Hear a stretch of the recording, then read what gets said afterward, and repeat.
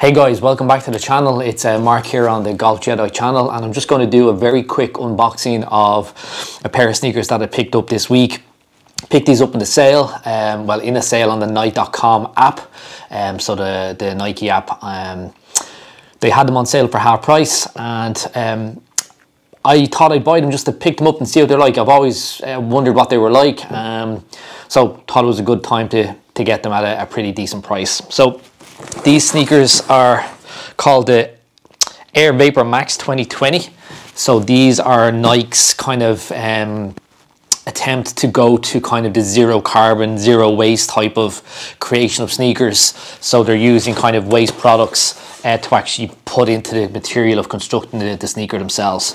So let's just get these both out of the box and let's have a look very quickly. I'll leave that one there like that just for purposes. So these are a kind of a fly knit kind of sneaker.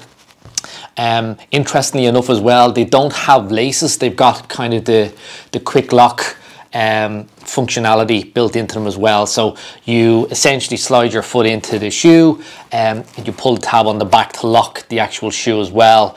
And then on the tongue of the shoe, you've got the fly ease, they call it, the technology, the fly ease system to actually loosen the shoe as well. So it's got a full VAPORMAX sole, so it's a full air unit from toe to heel.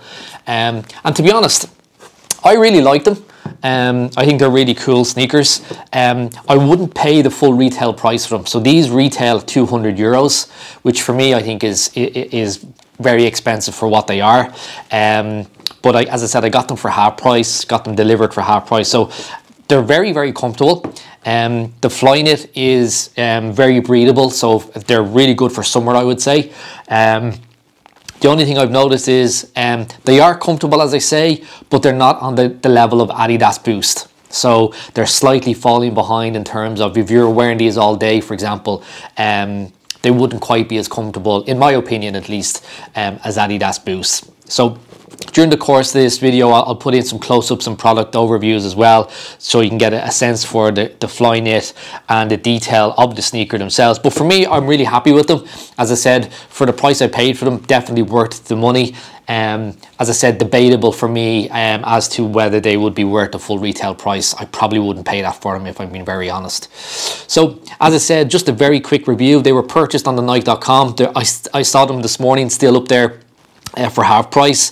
So if you don't mind this color scheme or this colorway, you can snag these for kind of well below retail. They do fit very true to size. So again, these are they're an 8.5. So I wouldn't go down a size or anything like that. I'd just stick to your regular size and whatever Nike is, because they are quite tight fit in that sense. So yeah, really cool sneaker. Just a very quick review. I have a couple of more reviews coming up on the channel over the next couple of days. Some golf apparel review, which I'm excited to start doing as well. And then I've got some technology, some tech stuff. So I've got some really cool stuff for the channel coming up regarding the camera side of things. So that'll be coming up, and looking forward to doing those as well. So guys, as usual, thanks for stopping by. It's always short and sweet with myself. If you want more in-depth reviews of stuff like that, there's some really cool YouTube channels out there like Set Fowler, We Are Testers. They're really, really good sites if you want like really, really in-depth reviews. I just like to keep it very short and very sweet. So again, thanks for stopping along. Please feel free to like the video. Also feel free to subscribe to the channel as well. It would be very much appreciated. And as I said, I hope to see you guys very soon in the next video.